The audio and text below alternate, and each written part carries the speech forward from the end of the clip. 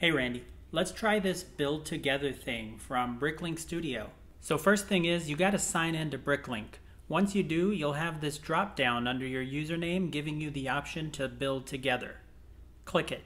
There's a round green button which says push to close. Push to close. Okay. Push it.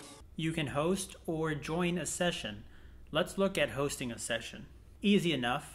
Name your build and hit host, right? Well, not so fast.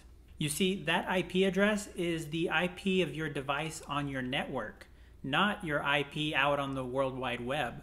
So if you're trying to connect with people on the same network as you, this is fine.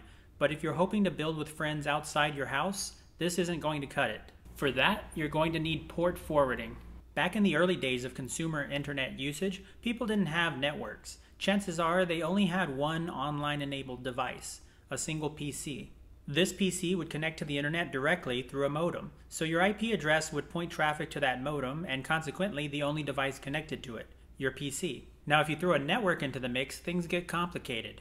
The way a network is set up, the modem connects first to a router, bringing internet traffic to the network router before sending it along to all the various devices connected to it.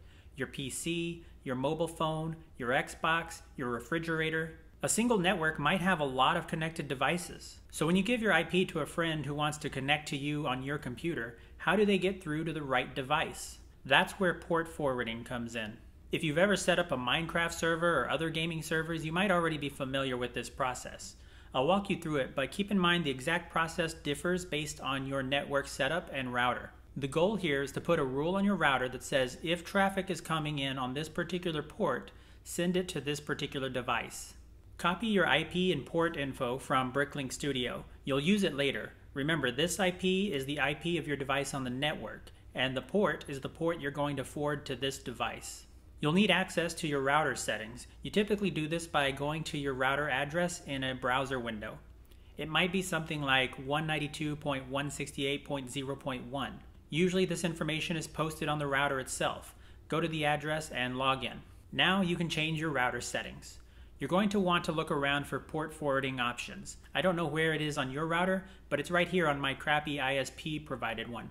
You can probably Google your router to find out where it is if you're having trouble locating it. Now for the port, you're going to put 6190. Then the IP address of the device you want to send traffic to. This is the IP that showed up when you started the session.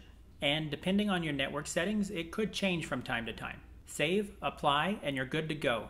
Any internet traffic hitting your IP address on this port will send it to the PC running Bricklink Studio. Oh, but then you'll need to know your IP address to give out to your friends. There are many ways to find your IP address. I prefer just Googling it.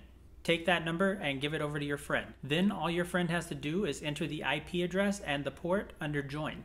If you're both signed into Bricklink with a working internet connection, then it should work. You don't see any clear indicator or alert that they're online, but there is a chat window which shows who's connected. You can also use this to communicate.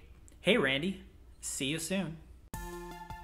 I hope people out there found this useful. If you did, please like and subscribe. If you're still having problems with Bricklink Studio, leave a comment below. I'll try to answer questions in the comments, or maybe we can answer them in a future video. Thanks for watching.